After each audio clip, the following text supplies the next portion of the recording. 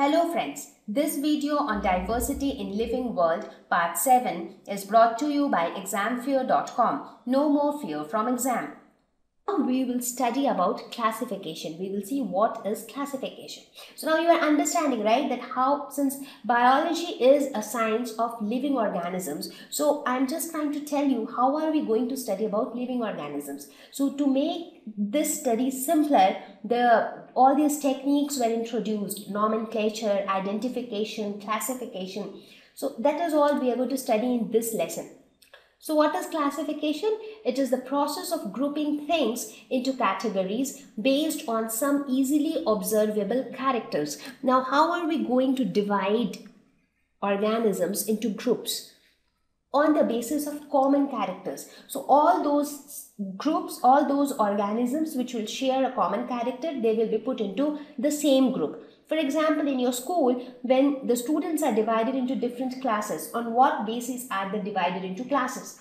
Now, all students of the same age are put into one class. So, all students of class 1 are of same age, all students of class 2 are of same age, again all students of class 3 are of same age, and so on. Right? So based upon their age, all those who share a common age will be in the same group. So similarly, this process of classification also works. So let us try to understand what is the, before we go ahead with classification, let us try to understand what is a characteristic. What do I mean by characters or characteristic? It is a feature, a quality belonging to a particular organism. Like whenever I talk about any organism, it will have certain features which are very specific to that organism.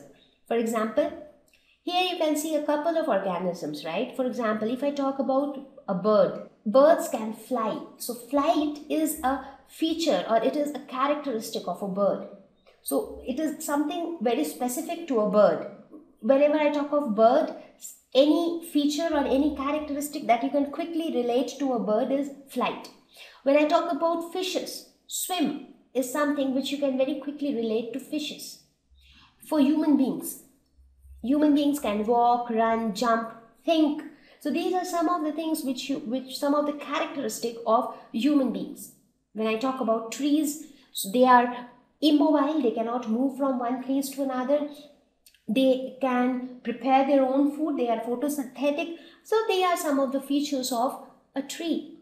So based upon these characters, that means based upon features which are specific to a particular organism, they are divided into different groups. And that process is known as classification. Now the question is, why do we need to classify? The reason is very simple. Since the number of organisms which we have is very, very huge, so it is not possible to to identify each and every organism and then name each and every organism. That is why we will put them into groups. Now let us take one example to understand the significance of classification, that how classification makes things simpler and easier.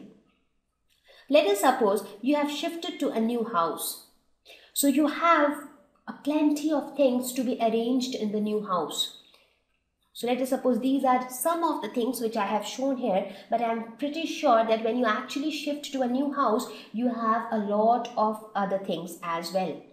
So let us suppose if you have these many things, there is one way that you go to that house and you dump everything in one room. Now, wherever you need something, you will just have to search around the entire room to get that thing. And there is another possibility that you arrange different things in different rooms based on some characters. For example, in your house, you decide one room as kitchen, you decide one room as a study room, you decide another room as a bathroom. So you have separated your entire house into different parts. And now you start dividing things or you start classifying these things into one of these areas. For example, the mixer grinder. It is something which is used in kitchen. So you put it in the kitchen. Carrot, which is again used for cooking. So you put it in the kitchen. A microwave, again in the kitchen. A pen, which is a stationery and which is more useful in a study room, is placed to the study room. So now if you start arranging things in this fashion, what happens? When you need something, let us suppose if somebody needs the eraser, so now you do not have to hunt the entire house for that eraser. You know what is the purpose of eraser. The purpose of eraser is to delete stuffs which you have written. So this is the probability that it will be found in which room is more? Study room. So you directly go to the study room and find the eraser. Right? So this is the advantage of classification. So if you classify things, you do not have to hunt the entire house. You can just hunt one part of the house to which it belongs to. So when you need something like knife or a fry pan or a mixer grinder, you do not hunt the entire house. You just go to the kitchen and search for it. So searching the kitchen is much easier than searching the entire house, right? So that is the importance, or that is the advantage of classification, and that is why we classify living organisms as well. So that when we want to know about a particular organism, so we do not have to identify each and every organism. So if we identify a group with a specific characters, so if we find any new organism whose characters matches with that group, so we can directly consider that this organism can also be put into this group. So similar is the case for living organisms. So when you have this huge variety, you can, instead of studying them individually, we can divide them into groups, and then we can give binomial names to each of those groups. So that is how the need of classification is. So it is not possible to study about each existing living organism in detail. So that is one very important and primary reason for classification. Classifying organisms into groups make it easier to know about different life forms, because here you do not have to remember so many things about so many organisms. You just have a couple of groups and you can remember some handful characters relating to each group. So that ways you get a rough idea about the huge variety of life forms that exist on Earth. Classification helps us to understand the evolution of all life forms to a large extent. So now if you understand the process or the concept of classification, because how do we classify object? We classify object based on characteristics.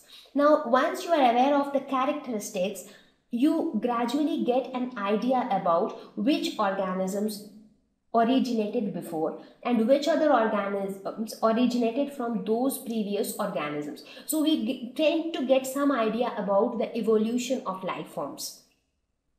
Scientific naming of organisms is based on classification. As I said, it is not at all possible to name each and every living organism. So instead, we name organisms based on the groups into which they are classified. So now the question is, what should be the basis of classification? On what basis we should classify organisms into different groups? So again, let us look back at the same example. So when you were arranging things in your house, so what was your basis of classification? On what basis were you keeping things in different rooms? I mean, why did you keep the mixer grinder or the carrot in the kitchen? Because they have some characteristics which are similar, like both of them are helpful in cooking. Or when you talk about the microwave, so even it helps in cooking.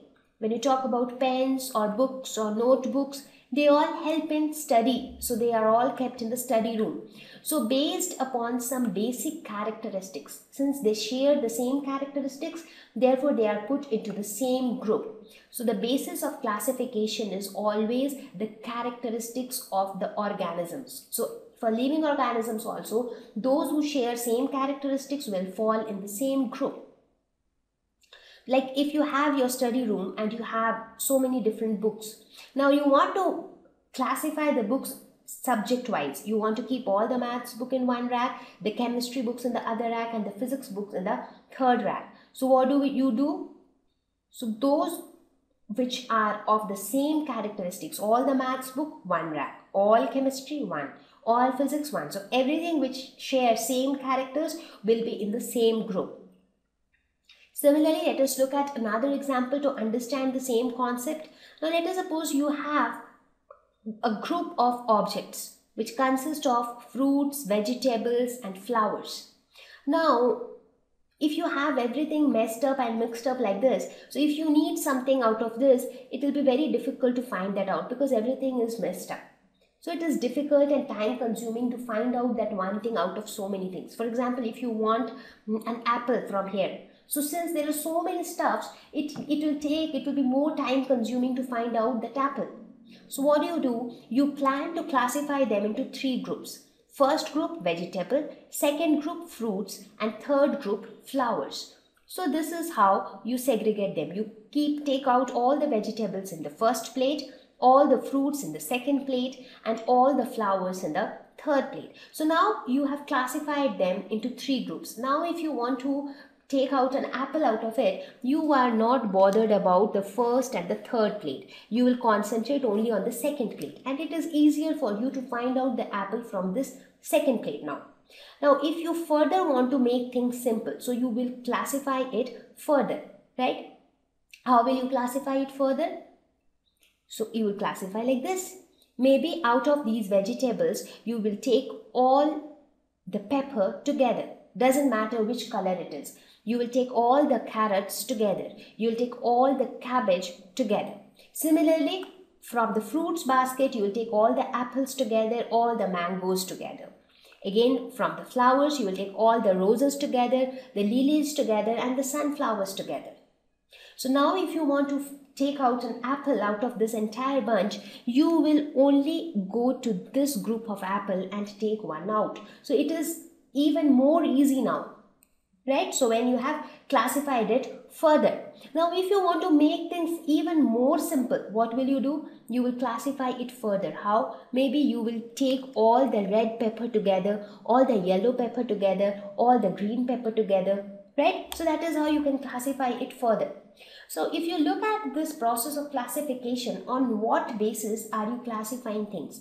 So the first way of classification was on the basis of whether the object is a fruit or a flower or a vegetable. So all vegetables in one plate.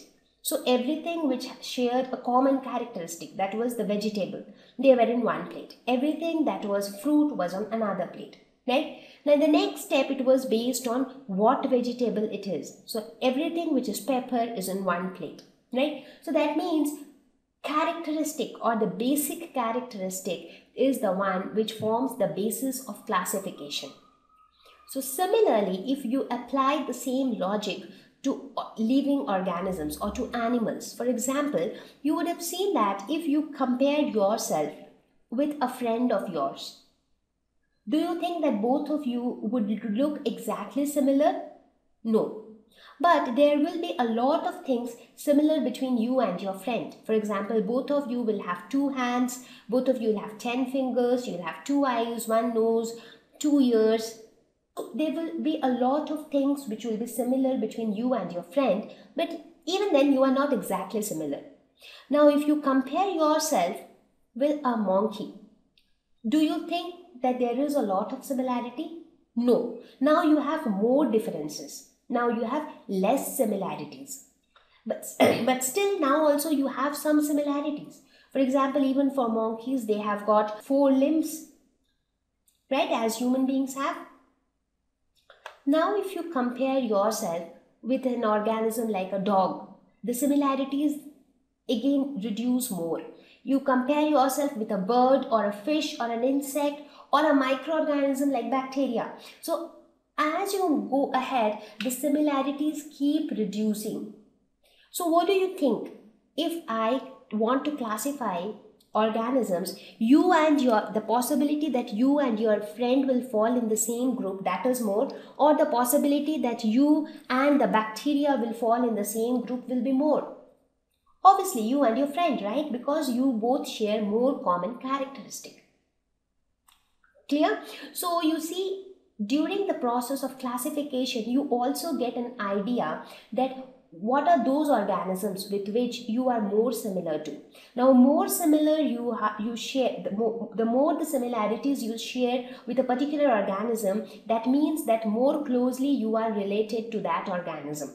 So we can say that the more basic characteristics should be considered for classification. So whenever we want to classify objects, we should look for the basic characteristics. So if those basic characteristics are more in common, they should be classified under the same group together.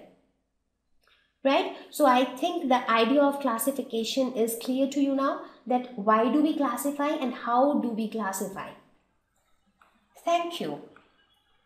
Please visit www.examfear.com to watch more videos, attempt free online test, get free study material, find tutors and mentors. Thank you once again.